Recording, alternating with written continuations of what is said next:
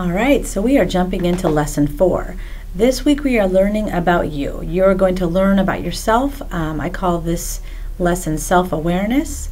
I have a couple lessons or lectures for you to read through on the personality spectrum, your learning styles, as well as the multiple pathways to learning. And then there's a quiz again, and you have also an assignment to do.